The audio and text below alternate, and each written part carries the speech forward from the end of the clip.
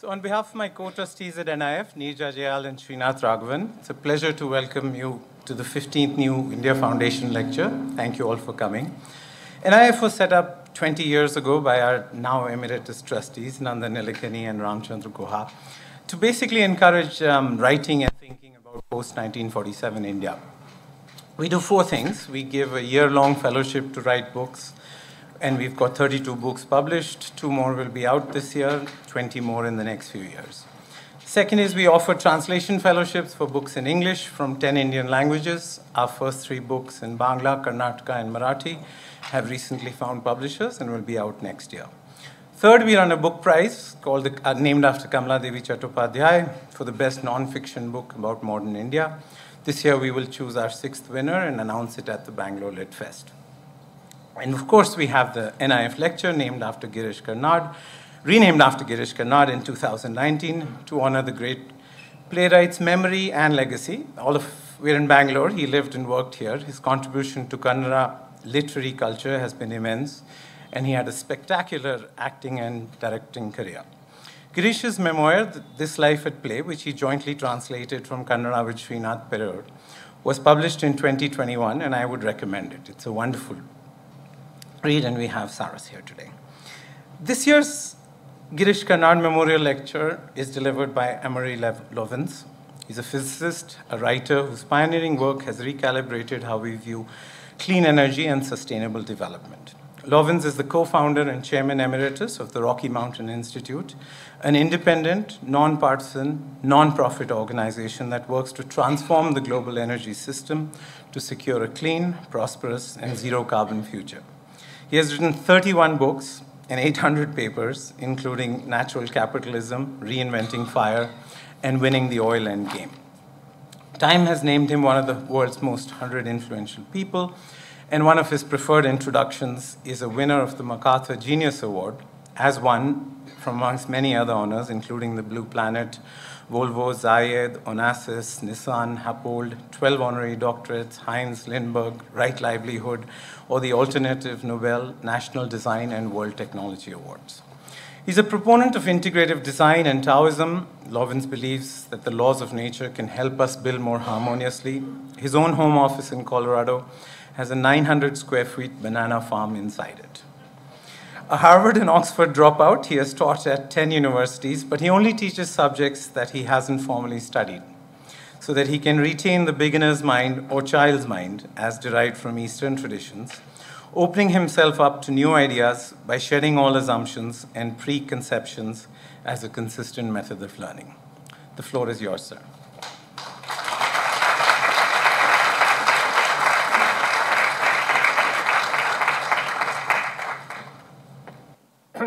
Telling Nandan earlier, I buried more dead mics than an Irish undertaker. Well, welcome to our little adventure together, and thank you so much to the sponsors and organizers. Let me start with a broad conclusion. You all know that climate science models conservatively understate the speed and the runaway potential of climate change. But you might not know that models of climate choices and consequences, at least as conservatively, understate what we can do to slow or stop or reverse climate change. Offsetting these two contrary biases, the race of our lives, the race for our lives, is very much on. It is our race to win. And despair and complacency are equally unwarranted. Today I'll explore some of these omitted climate mitigation opportunities where taking them up could also strengthen India's security, prosperity, equity, health, and development. Some of the biggest missing opportunities start with super efficient energy use, especially of electricity, because it leverages the biggest savings in carbon and money. Efficiency and timely energy use can then leverage renewable and distributed supply, and grid integration expands renewables, creating the best and cheapest portfolio of options. Together, these innovations could make India's climate solutions much bigger, faster, more profitable than many people suppose. But this takes a different and actually a very old way of thinking. One of my mentors, the inventor Edwin Land, founder of Polaroid, said people who seem to have had a new idea have often just stopped having an old idea. That, of course, is the hard part, as many Asian traditions urge, cultivating beginner's mind, original mind, child mind, and opening yourself to new ideas by letting go of all assumptions and preconceptions. So, in that spirit, to arrange our mental furniture a bit, rearrange it, help us all get reminded, let's start with a little mental calisthenic I learned from the late, great Caltech engineer, Professor Paul McCready. And textbooks on creative thinking have had this for decades. It's called the 9 dots problem. And it's normally framed as find the solution that will connect these 9 dots with just 4 lines without lifting your pen from the paper.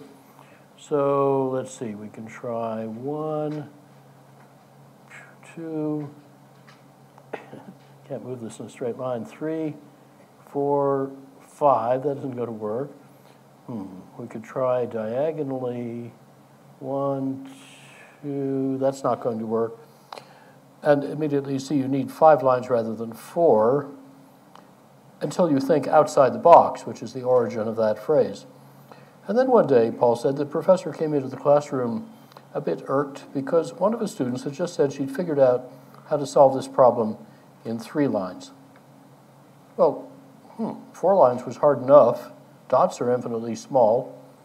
Well, wait a minute, these dots are actually rather fat, and maybe we don't have to go right through the center of each dot. So, if your paper's wide enough, you can do this Z trick. So, seeing that, the students started to feel rather liberated, and you know what happens then. They started to find ways to solve this problem with just 1 line. There are many 1-line solutions. Let me get you started with a few of them. The Japanese would suggest starting with the origami solution. Just fold up the paper until all the points come together in a line. Or if you're a geographer, you might use a very long line. Or if you're a mechanical engineer, a tool-using creature, you could get a tool called a scissors. There was no rule against cutting out the dots. Or if you're a statistician, you can crumple up the paper, and if you stab it over and over again with enough times with the pencil, eventually you will go through all 9 dots in the same instant. And the one I like best came from a 9-year-old girl. She said, you didn't have to say it had to be a thin line, so I used a really thick line. So this tyranny of the word the, find the solution with just 4 lines, put us back in the box and kept us from being more creative in finding more elegantly frugal solutions. So as a prelude to how we can seek the right statement of the design problem, let me introduce what energy efficiency has done and can do when taken to what some might think an extreme, which I would call no longer inadequate. After all, when Edwin Land was asked about his famously hard work, he said, anything worth doing is worth doing to excess. And he added that we live in a world changing so rapidly that what we mean frequently by common sense is doing the thing that would have been right last year. Last year's efficiency is already quite outdated, so let us make no little plans and hold no small ambitions. Nearly all the energy people now use is wasted. Now, I'm not referring to saving fossil fuels by substituting electricity or by making it more efficiently by the means shown in 3 columns starting on the left. At the upper left, thermal power stations' huge conversion losses in red are eliminated at the lower left when renewable electricity uses sun or wind power to make electricity directly without a steam cycle. In the middle column, fuel combustion provides heat several-fold less efficiently than a renewably powered heat pump that concentrates free low-temperature heat. And then in the right-hand column, diesel and petrol engines with their big losses in red are far less efficient than renewably powered motors in battery electric vehicles. So the systems in the bottom row, replacing fossil fuels with renewable electricity, are several-fold more efficient in turning renewable electricity into delivered services. But this does not yet include higher efficiency in the equipment being powered, or the building or water being heated, or the vehicle being moved. First, doing that end-use efficiency makes the heat pumps and electric vehicle batteries smaller, cheaper, less mineral intensive. Both kinds of efficiency then multiply to form primary energy efficiency. And by that crude metric, in the past 47 years, saved energy, about 2/3 due to smarter technologies, has dropped U.S. energy use per dollar of GDP by 61%, with huge cumulative savings. Renewables, meanwhile, doubled, but with 27 times less cumulative impact. The ratio of headlines and awareness is the opposite, because renewables are visible on the rooftop, on the skyline, whilst energy is invisible and the energy you don't use is almost unimaginable. Yet saved energy is half the world's historic decarbonization and at least half of the future decarbonization. The United States illustrates these longer-term trends in efficiency with major variations between regions. California, for example, has had flat or declining electricity demand for over 30 years, despite and contributing to robust economic growth. But nationwide, back in 1975, our government and industry all insisted that the energy needed to make $1 of GDP could never go down.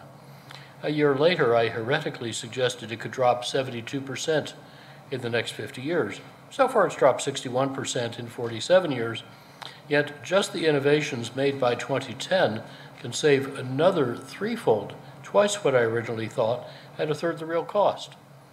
And 7 years later, that looks conservative. That's because optimizing buildings, vehicles, and factories as whole systems, not as piles of isolated parts, can often make very big energy savings cost less than small or no savings, turning diminishing returns into increasing returns. A proven method called integrative design, described in a foundational paper, can make energy savings several-fold bigger at lower cost by using not more but fewer devices, and not fancier but simpler devices, more artfully chosen, combined, timed, and sequenced. We're familiar with resources like metal ore bodies or oil reservoirs, finite and depletable assemblages of atoms. But energy efficiency resources are different. They're infinitely expandable assemblages of ideas, depleting only stupidity, a very abundant resource. A few examples: integrative design with the Energy Performance Index in green. Let our Empire State Building retrofit, it's fixing up an old thing, save 38% of its energy, later 43% with a 3-year payback. 3 years later, our cost-effective retrofit saved 70%, making this half-century-old government complex more efficient than what was then the best new U.S. office, which in turn is only 1/3 as efficient as RMI's net positive, no mechanicals passive office in Basalt, Colorado, near our home. And this southern German building reportedly uses 2/5 less energy still, about as little as an experimental 2021 building I just learned about in Bangalore. Yet all these technologies existed about 2 decades ago. What mainly improved is not so much technology as design, how we put the pieces together. Now, in 6 humid, hot India cities, 15 lakh square meters of integratively designed offices used 80% less energy than the Indian norm, with 10 or 20% lower construction costs, 60% less cooling capacity, and superior comfort and satisfaction. The glare-free daylighting you see in that big floor plate on the right is delivered throughout by contract. If workers complain of glare and demand blinds, then the architect doesn't get paid. These passively cooled mid-rise apartments by architect Nandan, proven popular in Mumbai's monsoon, use convectively vented double walls, and they keep you feeling 11 or 12 degrees cooler, as other traditional techniques can do all over India. These buildings had just 2% higher construction cost. With a few further refinements, they could deliver decent comfort with no air conditioning. In Europe, the Intergovernmental Panel on Climate Change reported decade-old data showing that the best new buildings on the left and retrofits on the right did a very interesting thing, with both graphs showing bigger savings towards the right and cheaper savings toward the bottom. These diverse buildings could save up to at least 90% of their energy use without costing more per unit of saved energy. Even such huge savings in diverse new and old buildings could be very cheap, nearly down to the horizontal axis if they were integratively designed. The big vertical cost scatter in both graphs just shows the opportunity to conform inferior projects to best practices. Now, how could we make more of this happen faster? Well, a few ideas to encourage developers.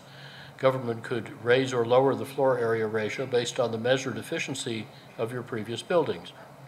Or to connect a new building or major renovation to the grid and to other public services like water or sewerage, you could pay a fee or get a rebate, which and how big would depend on how efficiently the building uses those services, and the fees can pay for the rebates.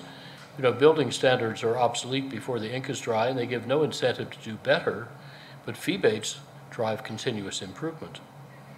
Design professionals, we found, performed much better if they're rewarded for savings, not for expenditures. Buildings could be labeled with their measured efficiency, just like restaurant health inspections, and local governments could simply allow all super efficient new buildings to go to the head of the queue for any required approvals. This costs government nothing, but to a developer, time is money. Now, the best air conditioning systems for big Singapore buildings 2 decades ago were 2 or 3 times as efficient as standard Indian practice today, but they worked better and they cost less.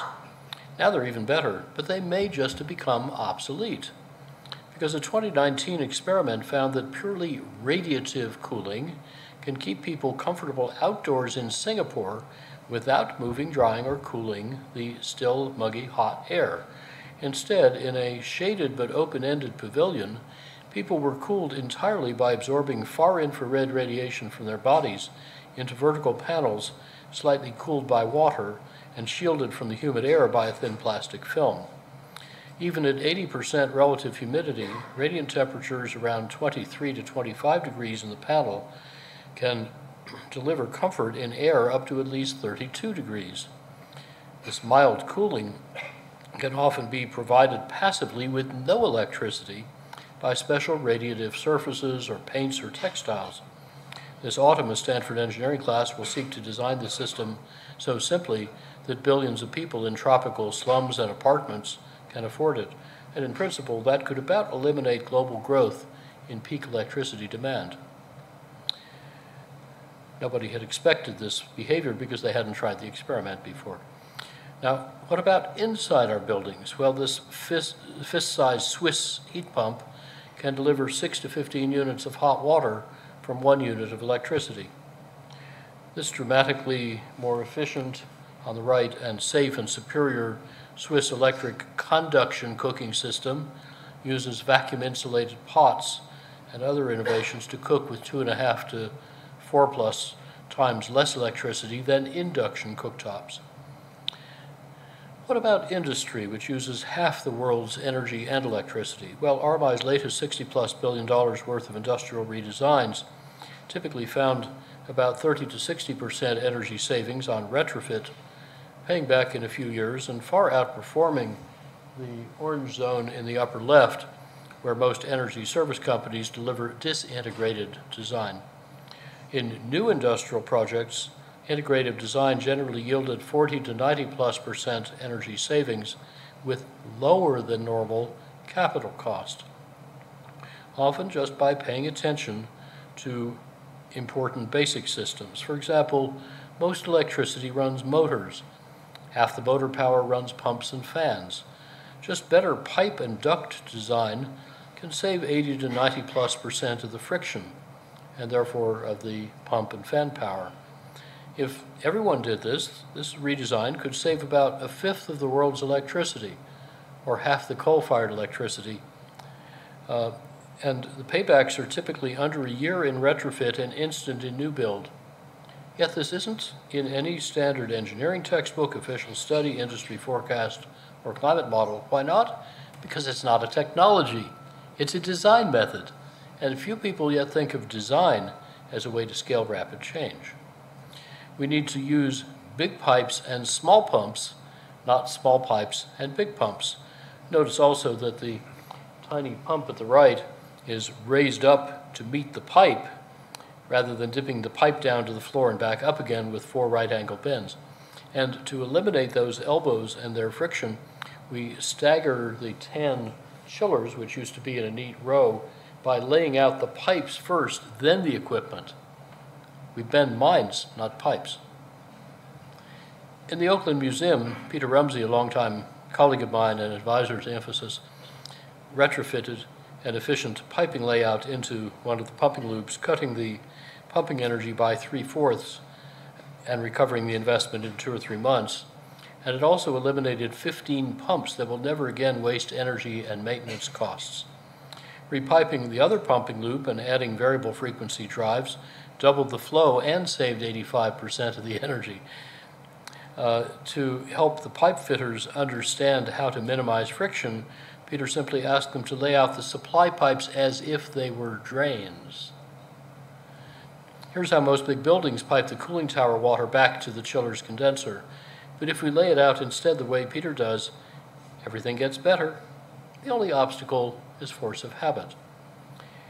And now think of the whole power and pumping system. From the fuel burnt in the thermal power plant at the upper left to the end use, many successive losses compound. So only 1/10 of the energy in the fuel comes out the pipe as flow. But now turn those compounding losses round backwards into compounding savings from right to left, and every unit of flow or friction you save in the pipe saves 10 units of fuel cost, emissions, and global weirding at the power station. And as you go back upstream, the components get smaller and cheaper, so the total capital cost goes down.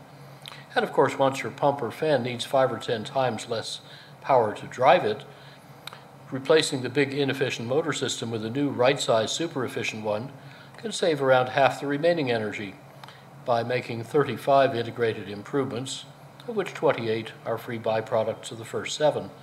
And then you save twice as much drive system energy as the usual package of 2 disintegrated measures, and at 1/5 the cost per unit. Motors are India's biggest user of electricity, and efficiency standards are generations behind, as they are also in the US, by the way, so the opportunity is especially large. Well, now let's apply the same logic to, let's say, a big old data center.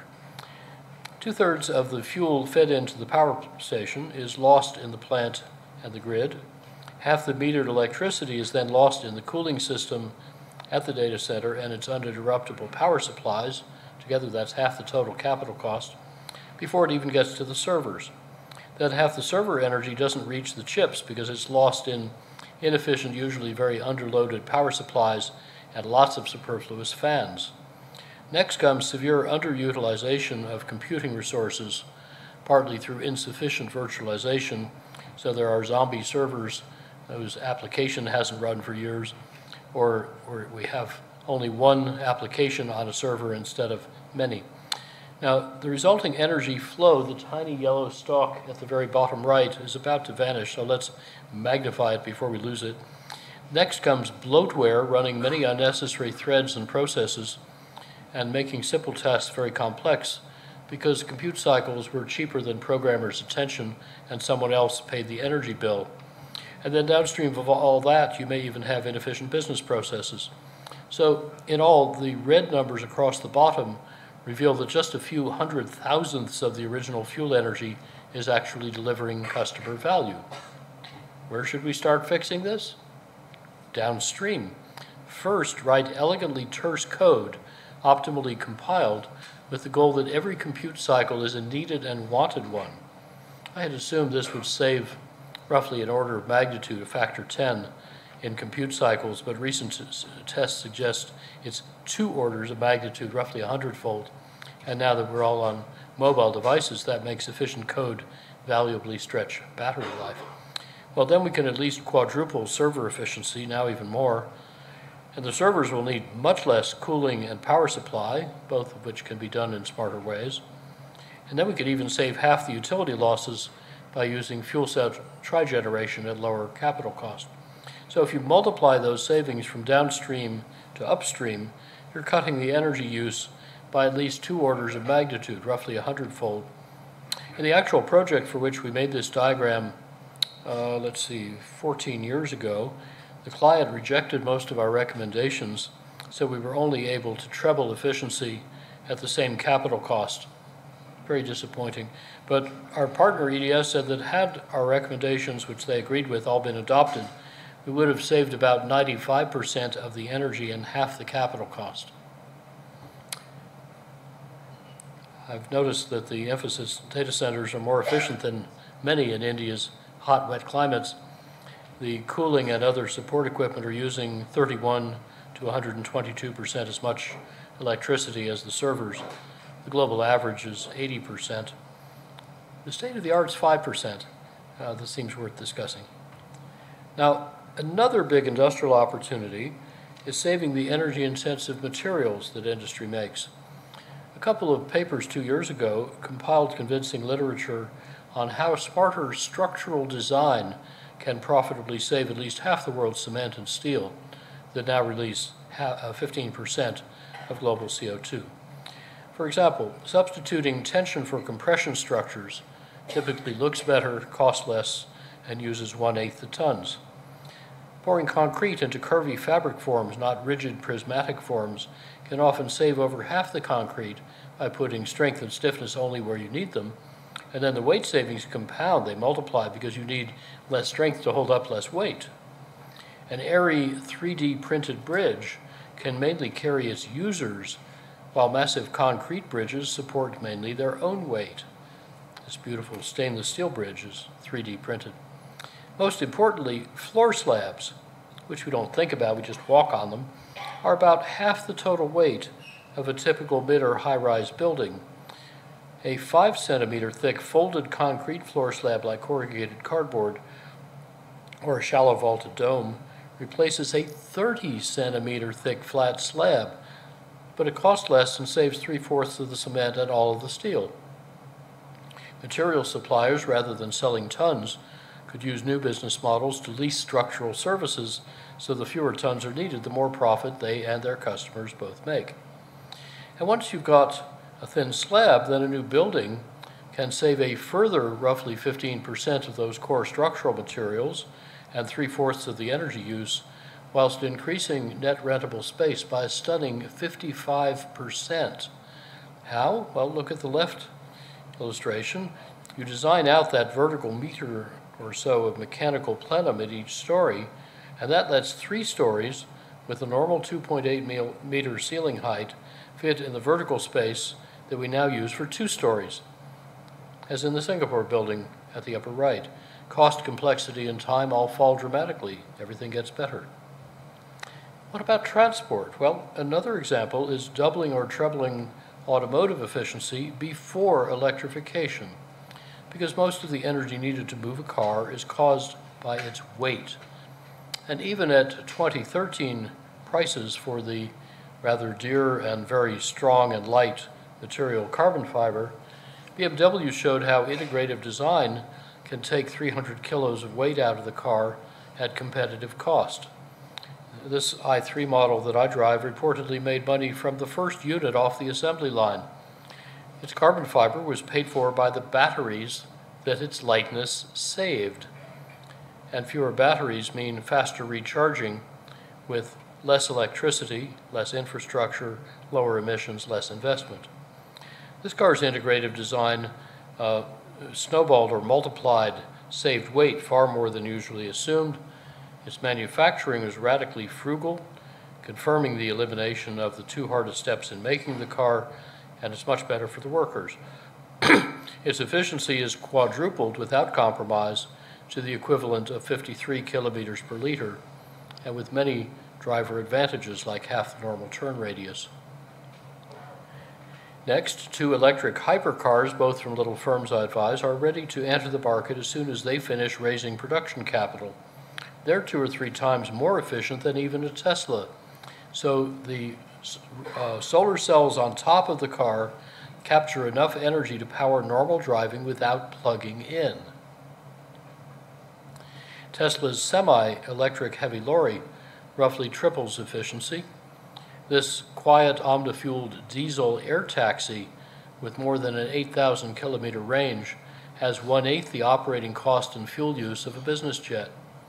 It can scale up, probably to about 737 size, and the aviation opportunities for efficiency co-evolve with mutually supporting ones in automotive innovation. For example, Denso's best aviation motor produces 25 kilowatts of shaft power per kilogram. That's about 5 to 10 times what a standard electric vehicle motor does. Aircraft can also become far lighter. 3 decades ago, a young engineer at the Lockheed Martin Skunk Works led the design of a 95% carbon composite advanced tactical fighter airframe that was 1/3 lighter but 2/3 cheaper than the 72% metal base model for what's now called the Joint Strike Fighter. But soon airframes can get 98% lighter than today's by covering a molded plastic cellular lattice with a tough polymer skin. And like a bird's wing, its whole shape can morph passively and continuously to cut drag and boost lift and saved energy. The implications for cost, aerodynamics, hence endurance and range, are revolutionary. Add up hundreds of powerful examples across the whole economy, as my Stanford course does, and you find that integrative design, if fully applied, could raise global energy productivity by about 5-fold, and in India, I dare say, by even more. Now, 12 years ago, 60 colleagues and I at RMI showed how by 2050, at a historically reasonable pace, trebled or quadrupled energy efficiency in U.S. buildings, which use 3/4 of our electricity, and doubled energy efficiency in industry could very profitably shrink electricity use by 1/4, despite all electric automobiles and a 2.6-fold bigger GDP. This quadrupled efficiency of using electricity would cost 1/10 as much per unit as the electricity it saves. So our analysis didn't buy nearly enough efficiency. And that's before we knew about structural design efficiency or new production processes, such as a method of electrochemical iron making devised by an Indian entrepreneur that runs at 60 degrees, not 1600 degrees. Well, in that analysis that showed the quadrupled electric efficiency, in the business and design book, Reinventing Fire, we also showed how to treble total U.S. energy efficiency and quintuple renewable supply by 2050, so we could get to a 2-degree climate target, $5 trillion cheaper, all led by business for profit. And the first 12 years of that 40-year journey are pretty well on track, green actual versus blue proposed, I think largely because the private sector smells the $5 trillion on the table. That's exactly what should be happening. Our book's translation inspired China's counterpart of Niti Aayog, the NDRC, to lead a rigorous 2017 government study showing how to cut carbon intensity by a factor 13. Its advisory committee became the energy authors of the 13th five-year plan, and it was adopted and expanded and remains ahead of schedule now in the 14th plan. China is the world's fastest nation in deploying efficiency and renewables, and it has a big head start, but India is accelerating and has some special leapfrog opportunities. Let me give a few examples. This 27-watt electric household, even including a 56-centimeter color television, runs entirely on a solar panel 1/3 smaller than the one in the picture, and that cuts the total investment in half. More broadly, if you invest to make things that save electricity, not to supply more, you need about 1,000 times less capital, and you recover it about 10 times faster. So you need about 10,000 times less capital for the most capital-intensive sector, electricity, which devours a fourth of global development capital. Freeing up that capital to fund other development needs is the biggest macroeconomic lever we know for fair global development. Think what this could do in India.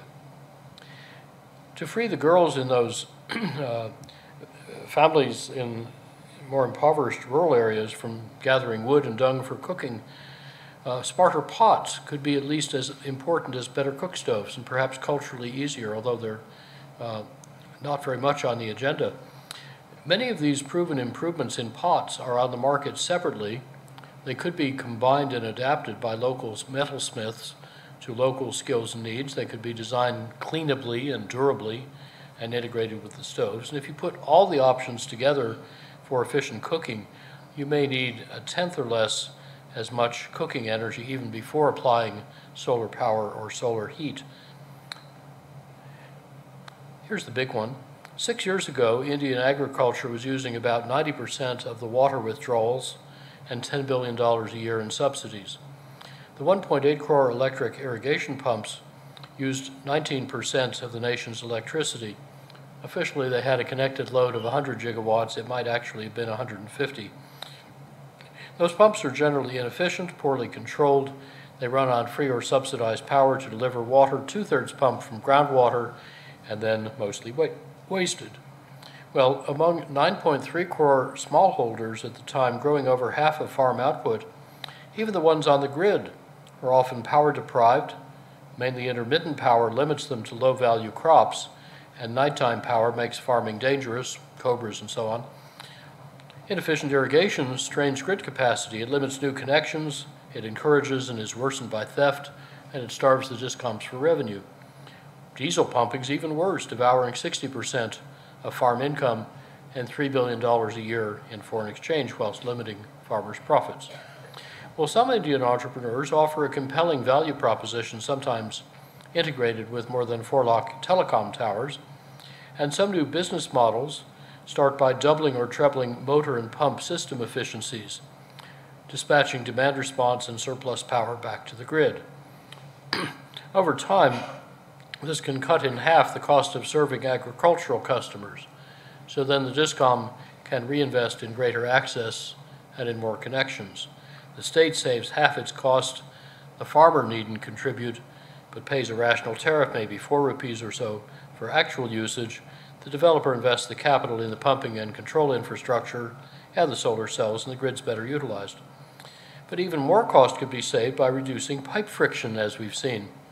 By bundling solar pumping with drip irrigation, still at under 5%, I think, of Indian irrigation, almost all at 10 times the pressure that smallholders actually need.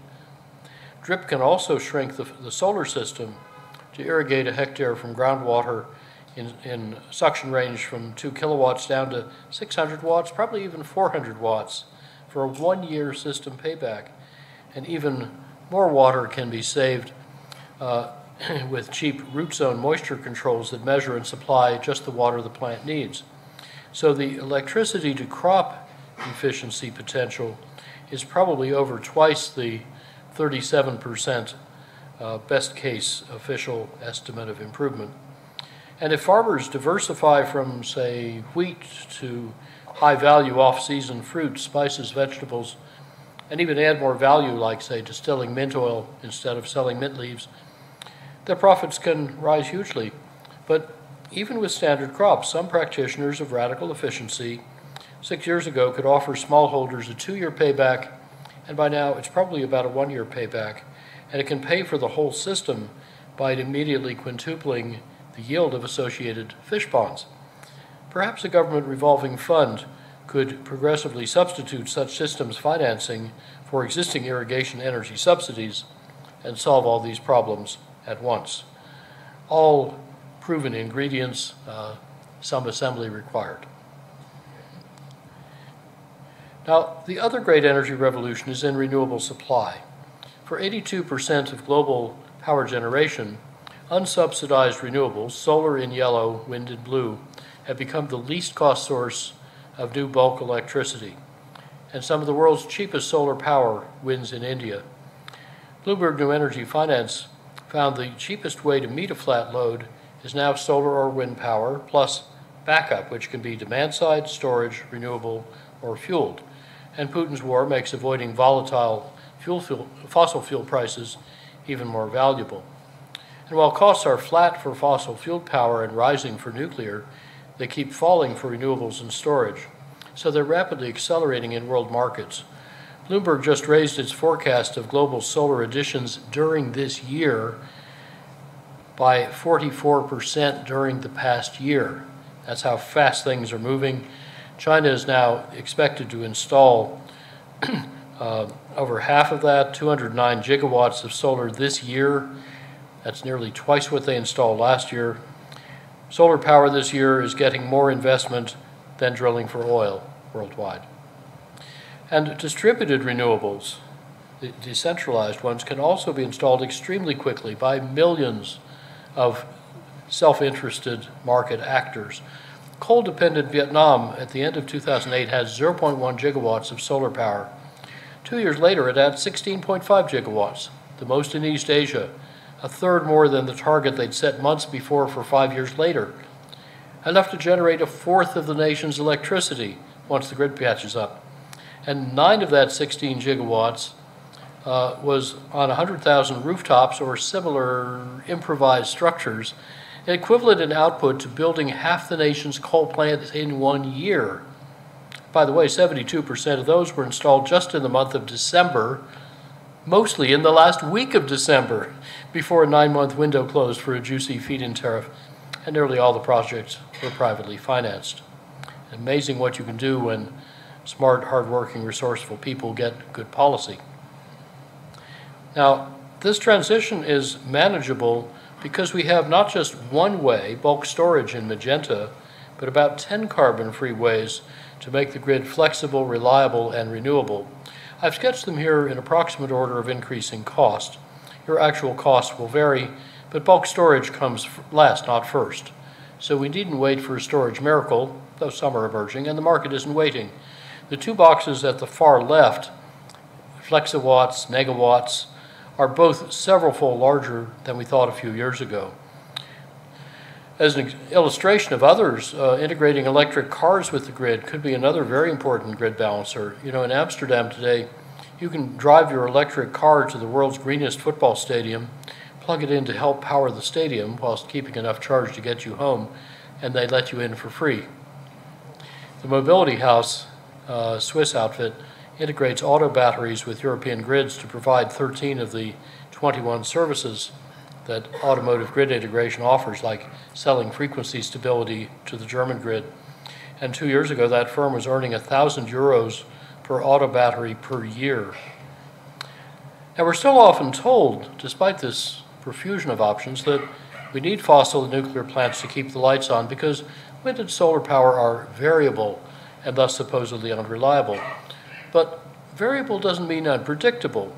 Here's how accurately the French grid operator in one stormy winter month forecast a day ahead the actual output of the nation's wind farms. I'll bet they wish they could forecast demand that accurately.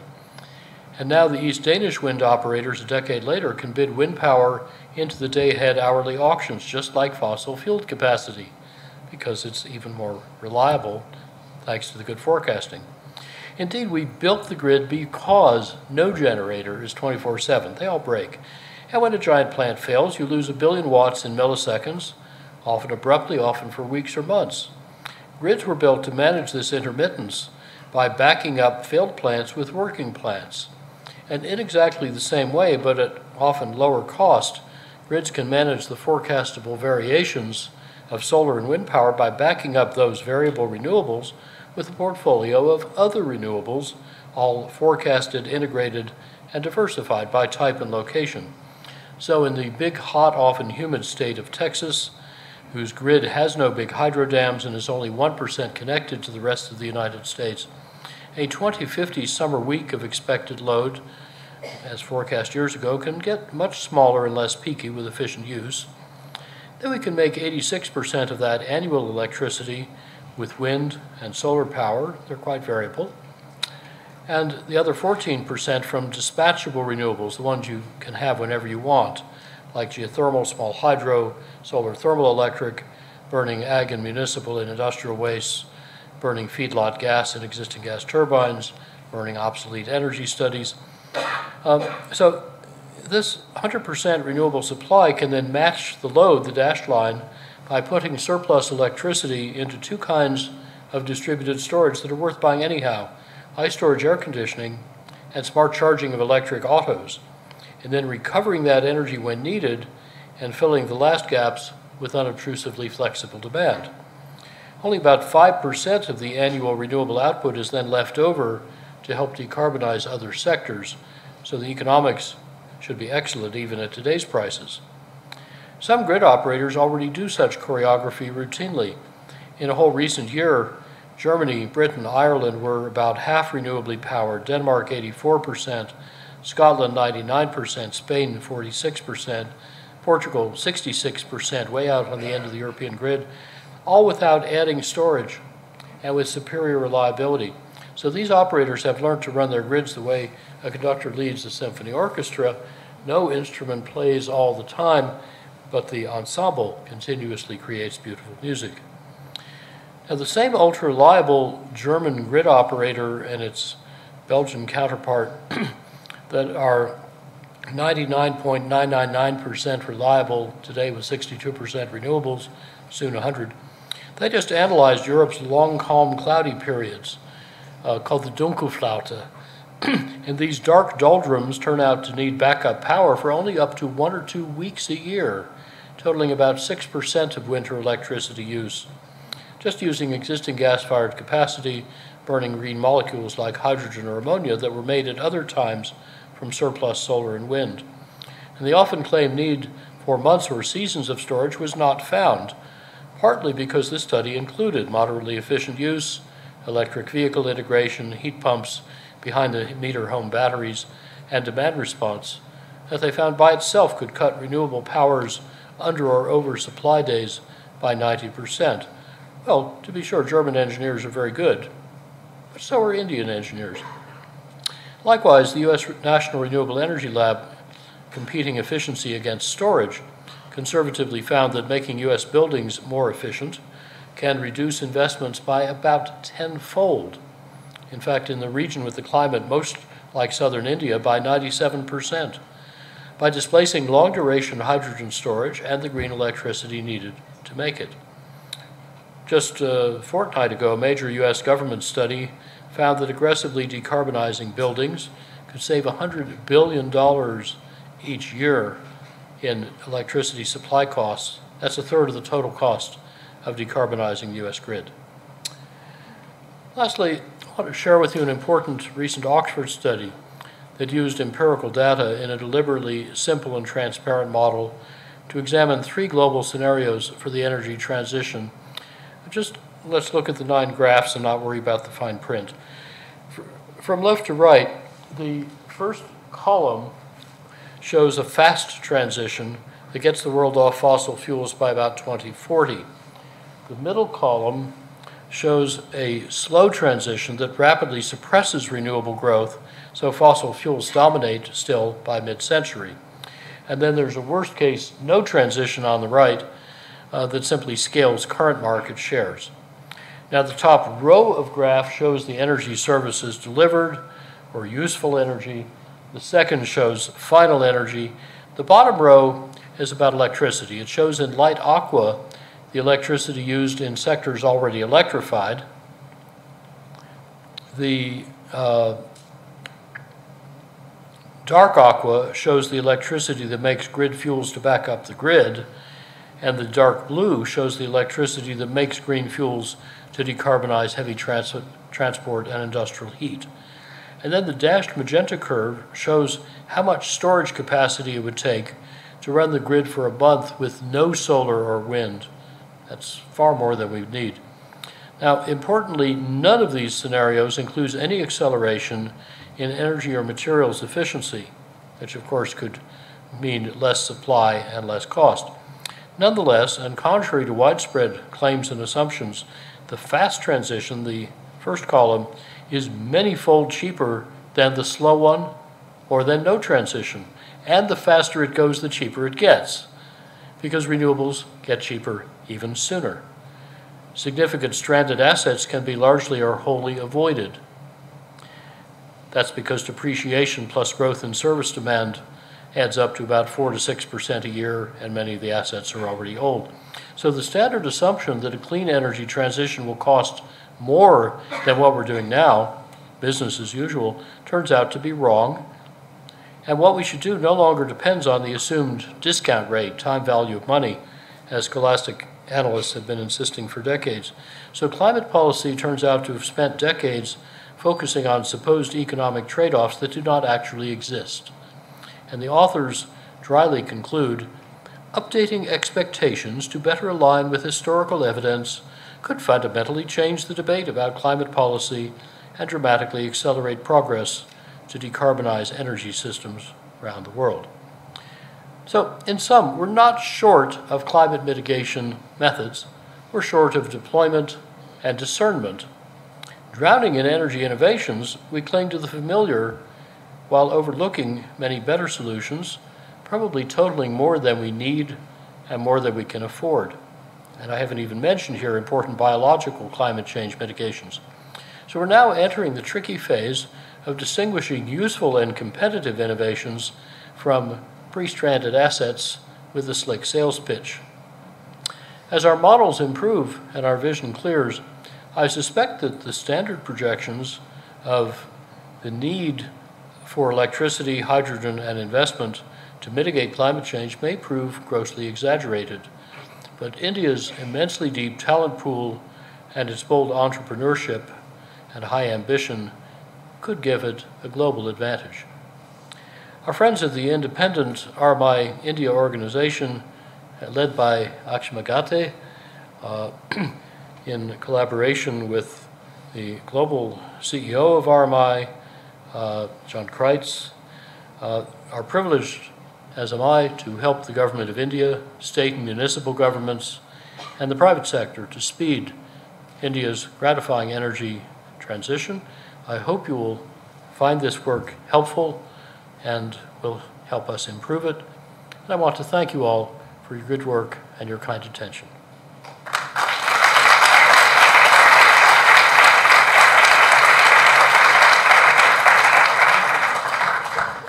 Thank you, Amory. That was wonderful and also very uplifting, because you're basically saying we can solve this problem.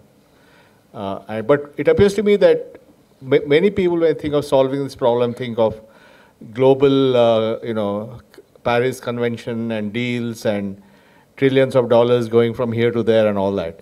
But you're saying it's just coming from just better design and better mental models of what the future will look like?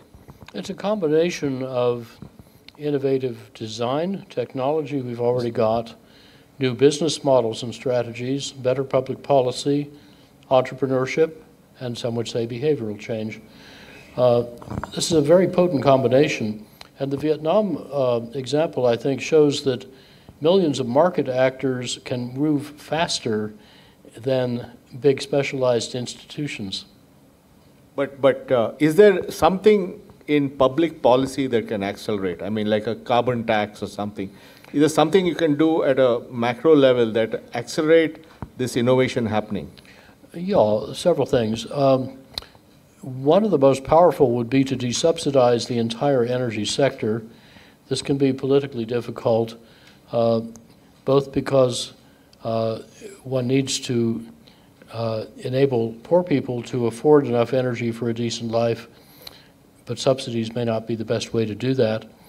And because some very powerful incumbents get big subsidies, much bigger. And also, of course, they like the money they're making. They normally earn about $2 trillion a year in rents to the fossil fuel owners or industries. And last year with Putin's war, that went up to $3.5 trillion. So they're reluctant to give that up. But besides desubsidization, let me suggest a couple of policies that could be very helpful. One would be to reward any regulated energy providers of, say, electricity or gas for cutting your bill, not for selling you more energy. many countries have this wrong way round, but there are some simple reforms that align incentives between providers and customers. And that's very powerful. But if the bill is less, how does the utility make more money?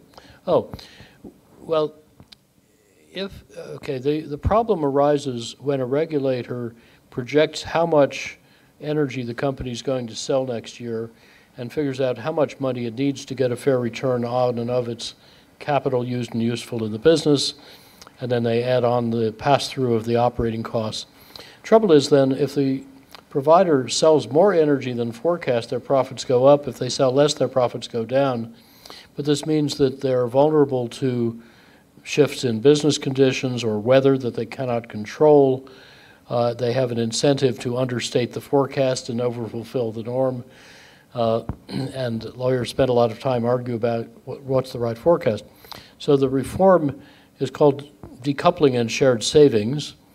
So if in a given year the utility sells more energy than had been forecast, the extra profits from that extra sale don't go to the company, they go in the bank in an escrow account.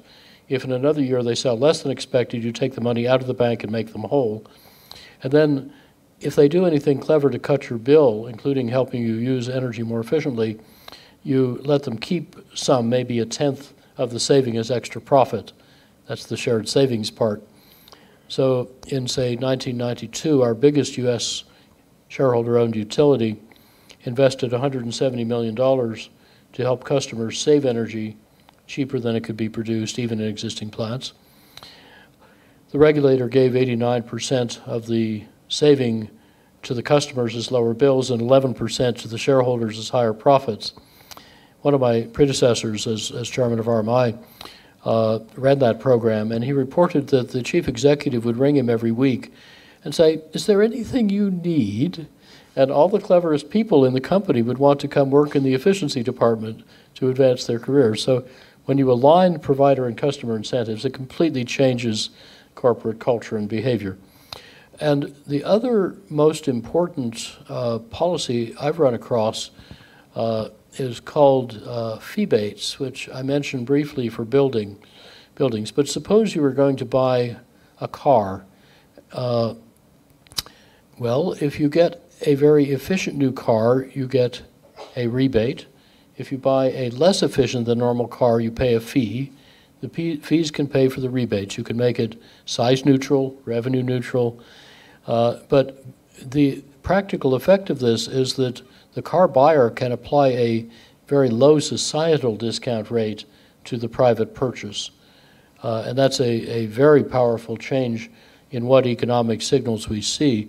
This is fairly widely used in some European countries, and in France, they've actually engineered it so that the fee-bate makes, which is called a bonus-malus system, makes a new Renault electric car free to the purchaser. Now, I think more generally, where I would hope policymakers would pay more attention is not only in getting prices right and removing other fiscal distortions, but also in what we call barrier busting. There are 60 or 80 market failures in buying energy efficiency. They come in about 8 categories.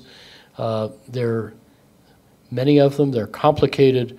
Each of them has a solution. That is, each stumbling block can be turned into a stepping stone. Caution, however, this often requires meticulous attention to detail and relentless patience.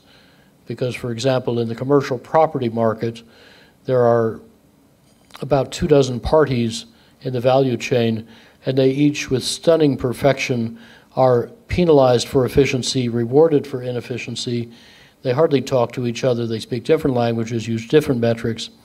And if you were to try to devise a complex system of habits and structures and rewards to make sure that buildings use 10 times the energy they should do and are less comfortable and healthful and productive to be in than they should be and cost more to build than they should do, you'd be hard-pressed to improve on the system we've got.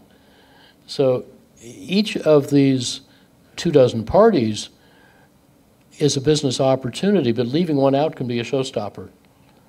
Okay, there are three things you said which are against conventional wisdom in some sense. So I wanted to get Only three? I mean, there are many more, but three that I caught. I'm not smart enough to catch the other seven.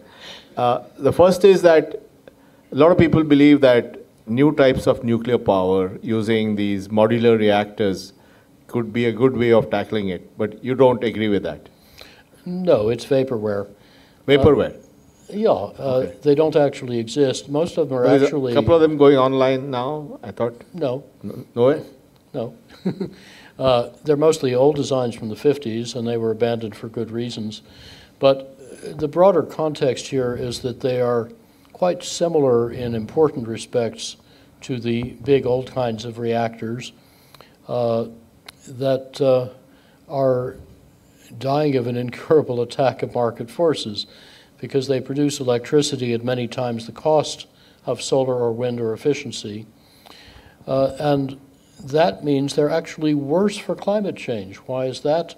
Well, because we're trying to displace fossil fuel, and if we buy a costly way to do that, that is more rupees per kilowatt hour, we're going to displace less fossil fuel per rupee than if we bought cheaper options like renewables and efficiency.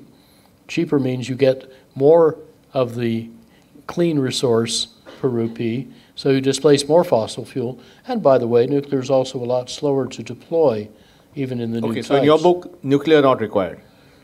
Okay. Nuclear not only required, actually an obstacle to running the grid in a reliable and economic way. Okay. And by the way, for that reason, because investors, if not governments, have figured this out, nuclear adds as much output every year worldwide as renewables add every couple of days. Okay, so nuclear is out. Yeah. Second thing is, a lot of people believe that green hydrogen is a big thing, especially for steel and cement and all that. And some estimates are showing up to 10% of the new sort of energy combination will be green hydrogen. But you don't believe that, do you? Well, I think it's important for those harder to abate heavy industries and long distance air travel and so on. And before that, probably for things like fertilizer. Ammonia. Yeah, ammonia. Make ammonia. Exactly. But there's a fairly widespread misunderstanding about it that I think India understands well, but some outfits don't. That is, think about the energy world in two silos.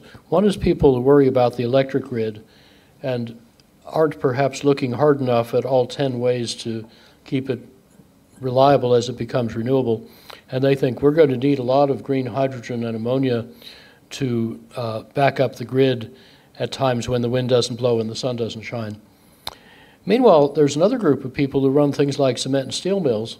They say we're going to need a lot of green hydrogen to displace the fossil fuel we now use to make that high temperature heat. And they don't realize that they're double counting. They're really talking about the same renewable capacity, because you overbuild it on the grid side in order to cope with normal fluctuations in weather, and you can afford to do that readily because they're very cheap. But that means that most of the time they're not being called upon to do that, but there's still sun and wind providing more renewable electricity than you need. So that's when you make the hydrogen or an ammonia from that capacity and then sell it to those guys at just below the price of the fossil fuel. So this is a very good business. So, but it'll be still much smaller than what people expect. Well, I think it may be smaller, partly because of the kind of innovation I mentioned with the Indian entrepreneur he believes, make iron at 60 degrees, not 1600 degrees. Wow. So that would probably, if so, we'll know within months, displace a lot of the green hydrogen that was going to go to steel mills. Lower the heat requirement of these products like steel and cement than you'll do with electricity, well, not with yes, hydrogen. And also, for example, China's strategy for lightweighting cars says that by 2030, their flagship, not their average, but their flagship cars will be made of carbon fiber like the BMW one I showed, and that will use 4/5 less steel. Okay. And then so you think steel itself will come down? Yeah, and they are so dominant Don't tell that to Chandra of TCS. In the auto industry, and batteries are still the costliest thing in the car, and you need fewer of them if it's lighter, that could in turn be the tipping point for the global auto industry to shift materials. Well, the third thing you're implying is that you don't need a traditional steady base load in this new world, because what people believe is that if you have so much wind and so much electricity, both these are intermittent, because solar only comes when there is sun. If there's no sun, there's no energy. Wind only comes when it's blowing. And therefore, to offset that volatility of those two sources, you need a base load of some kind. You don't believe in that?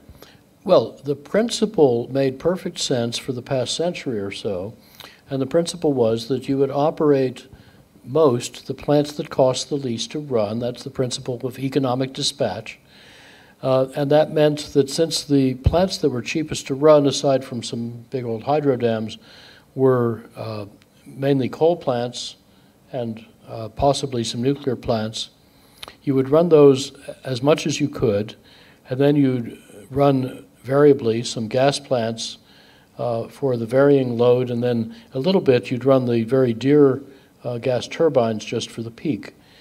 Well, what's now quietly turned upside down is that the big fossil and nuclear plants are uneconomic to run because just their operating cost is greater than the cost of building and operating a solar or wind plant, let alone electric efficiency and demand response. Those are even cheaper.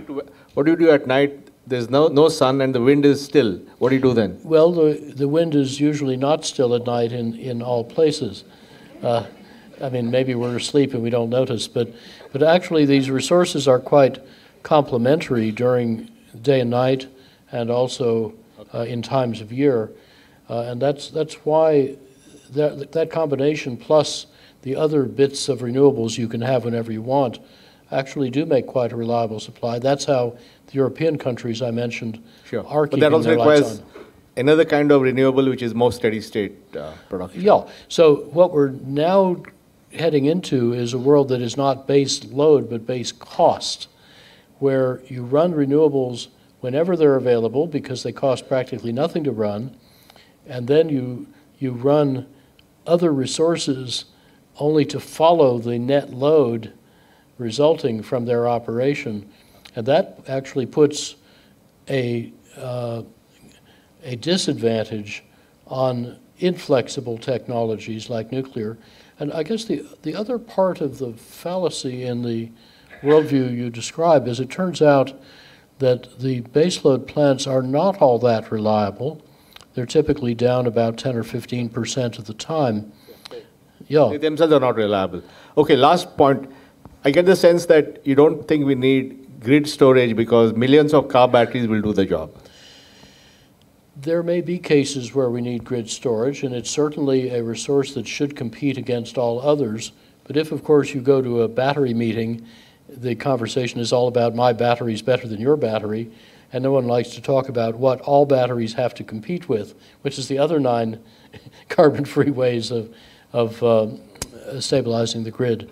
So my impression so far is that in the places we've looked at, you never get as far up the supply curve as you would have to do at present prices to justify massive grid storage. Now that said, they are extremely successful giant batteries from Tesla and others in places like South Australia, and they are providing much more rapid and precise response to grid disturbances than the old rotating machine power plants ever could or did. And they're very successful commercially. They charge up with cheap power or even negative price power, and then they discharge in times of scarcity when it's very dear, and they make a huge amount of money. And they sell a lot of other valuable services to stabilize the grid. However, that they are competitive and that they have a positive benefit cost ratio, benefit exceeds cost. That does not mean that they are the cheapest way to do the job. And we simply are not, in general, allowing efficiency, demand response to compete properly against all others. So I think back to your policy question, I hope I live to see a time when all ways to save or produce electricity get to compete fairly at honest prices, regardless of their type, technology, size, location, or ownership. In my country, that's about the opposite of the energy policy we have. Great. I think we have time for a few questions. You all know the rules at BIC. You don't, the mic doesn't come to you. You go to the mic. The mic is right here, and you're most welcome to come here and ask your question. If there are many of you, stand in a line. Lovins, welcome to Bangalore, my hometown. Good to see you at BIC, where I'm a life member. Nandan, good to see you on Earth. I keep running into you on airplanes only. One of the things that you touched on, I mean, I fully endorse what you already said. Design and exit technologies can take us a long way in mitigating climate challenges that we face today. One of the things that you alluded to, particularly in irrigation, is the use of brushless DC motors instead of the induction motors, which can save a huge amount of energy as of today. And one of the things that those of them in contact with the policymakers can do is to bring regulation, like we did it with the LED bulb situation. Go for replacing irrigation pump sets with BLDC motorized pump sets. That will save 2/3 of energy as we speak. Those of you who want to come, please come to my ancestor village, 2.5 hours from here. I have done it. Please come and see the thing, and we can demonstrate. The BLDC motors also is very important for all the fans and air conditioners and all these things that are. Anybody heard of Attenberg? Attenberg fans? Yes. Attenberg fans available today. So this is already available. Great. Regulatory things is needed. Okay. And things like, yeah, thank you so much. That's an important class, and there are others of very efficient, speed controllable motors.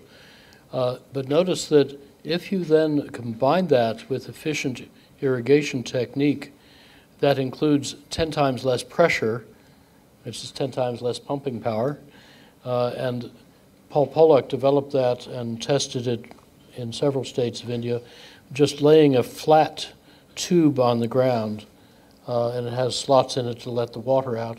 And it's much cheaper than the more durable but not as cost-effective buried fancy drip irrigation. Okay, I think we have time just for 3 questions. So we have 3 people standing here. So why don't you ask the question? Good evening. So incidentally, I'd worked at Con Edison when they were doing an experiment on demand response for the ACs in New York. But how does the government, like from the top down, how do they get the motivation to develop something of this sort, say in an Indian context, where demand response can actually be a viable thing? Saves money. Demand response is helping people use electricity timely rather than more efficiently. So you're less likely to use it when it's scarce and more likely to use it when it's abundant. And for example, one of our electric cars has a charger that looks at the grid frequency every second and adjusts the charging rate according to whether the grid is short or long electricity. So you don't have to have a smart grid to do smart things with a dumb grid. Now, the demand response techniques usually are just about pricing or about direct load control, like we'll turn off your water heater for 15 minutes and you'll never know because the hot water is stored. And those are good techniques, but there's a nice compendium of 109 experimental pilot programs using them in different combinations over 14 years in 3 continents. And it turned out that the commonly used ones are not terribly effective, but some that are less commonly used, especially combining pricing and technology and information, can save 30 to 50% or more of the peak load. And that's a fantastic benefit to the grid. Yeah. Thank you, Dr. Lovins. Thanks for being here. What do you think of the notion, a lot of people make this case that we cannot innovate our way out of the crisis if we only focus on avoidance, and there's no way to meet the net zero goals unless we invest in carbon removal and things like enhanced rock weathering and biochar, et cetera? Biochar has some attractive features, but in general, Remember my very opening remark about how the climate choice and consequence models are very conservatively understate what you can do to combat climate change, just as the climate science models are conservative in counting the speed and runaway potential of climate change. Well, the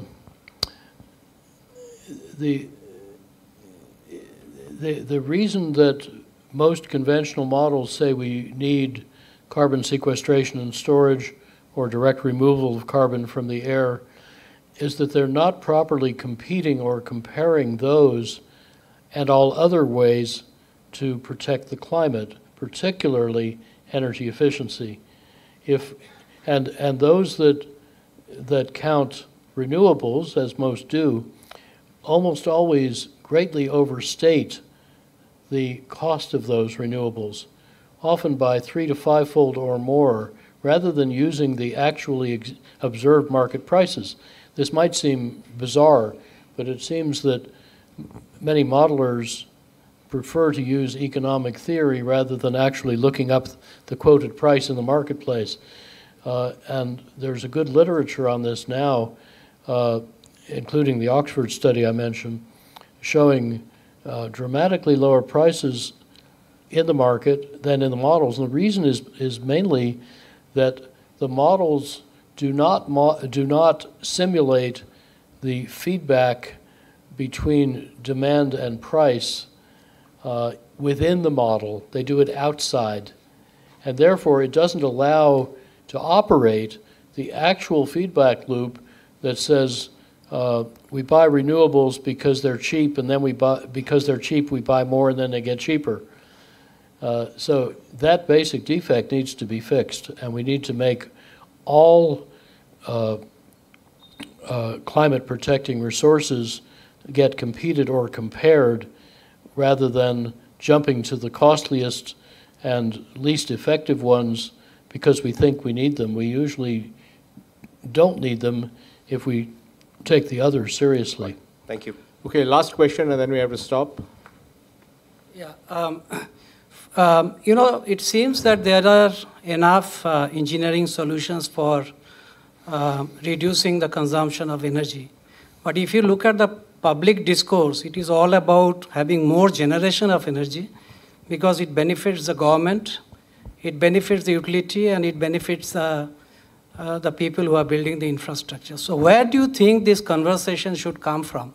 Unfortunately, it did not even come during the Ukraine war when whole Europe was struggling for energy, right? They actually replaced gas with coal, not necessarily conservation. So where this... Actually not. That was a very transient short-term effect, and Europe's commitment was very strongly to efficiency of renewables, and now on that basis their gas price is below where it was, their storage is brimming over, and the coal burn is generally decreasing sharply. Yeah, but we don't see any conversation like that in India. So where it should come from? Civic society, that is what you think? Because nobody seems to be interested otherwise. Well, I would have to defer to my colleagues in RMI India who work on such issues with Government of India and states and cities. But I think perhaps what's needed is an Indian analogy to what I call the inside-out utility concept. Traditional utilities in the West forecast demand, total demand, build to meet it, build grids to deliver it, and send you a bill. Now, of course, the structure is somewhat different in India, but I think it might still work to start at the other end by asking, where are we about to strengthen the distribution system where most of our investment cost is, or possibly the transmission system? And in that region, in that even neighborhood for distribution, what are the sources of peak load? We have so much commercial lighting, so much residential water heating, and so on. Let us focus our efficiency and demand response efforts on those uses in that place in order to defer or avoid the investment in the wires. Well, this has been tried now in 3 big North American utility cases, and they've saved about 90% of their investment, and they never had to increase supply because the demand-side solutions turned out to be quite adequate. But this is culturally difficult because, of course, the powerful people in the utility tend to be the ones that planned and built the gigantic generating projects. So it's a leadership and cultural challenge rather than an economic, technical, or financial one.